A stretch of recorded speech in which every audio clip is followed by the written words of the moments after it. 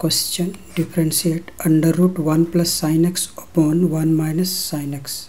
So first of all, let y equal to under root 1 plus sin x upon 1 minus sin x, और हम इसमें इसके denominator को rationalise कर देंगे तो ये होगा 1 plus sine x upon 1 minus sine x into 1 plus sine x upon 1 minus sine x. So y equal to under root, ये होगा 1 प्लस साइन एक्स को मल्टीप्लाई करेंगे तो ये होगा 1 plus sine x whole square upon, और इसके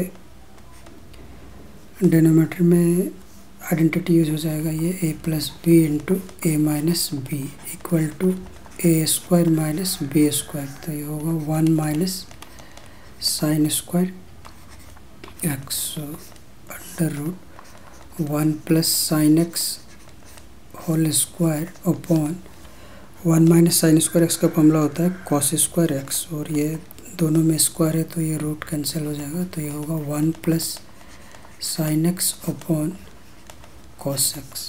सो Y equal to, और इसके फ्रैक्शन को अगर स्प्लिट करेंगे तो ये होगा 1 upon cos x plus sine x upon cos x. So equal to 1 upon cos equal to होगा ये सेक एक्स, और sine x upon cos x का होता है ten x. Now differentiate with respect to x. So D Y upon D x equal to differentiation of